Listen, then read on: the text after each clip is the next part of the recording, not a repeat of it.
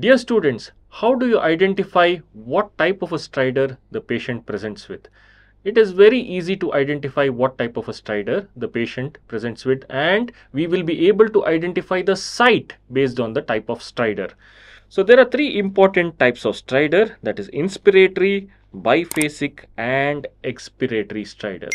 So whenever a patient or a child presents with inspiratory stridor, think of supraglottic airway issues. Whenever a person presents with biphasic stridor, remember it is either a glottic or a subglottic pathway which is affected.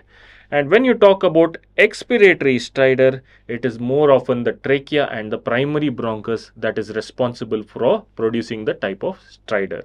So what are the common causes of inspiratory stridor? The most common cause of congenital cause of inspiratory stridor is laryngomalacia, and in adults we are looking at malignancy as one of the common causes. It can be deep neck space infections, and in young children it can be epiglottitis as well. The most common causes of biphasic stridor in children can be recurrent respiratory papillomatosis, it can be subglottic stenosis. The most common causes in adults are laryngeal malignancies.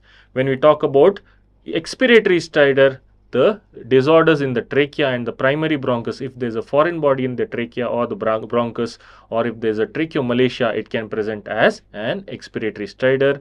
Any masses in the trachea or the bronchus can also produce expiratory stridor.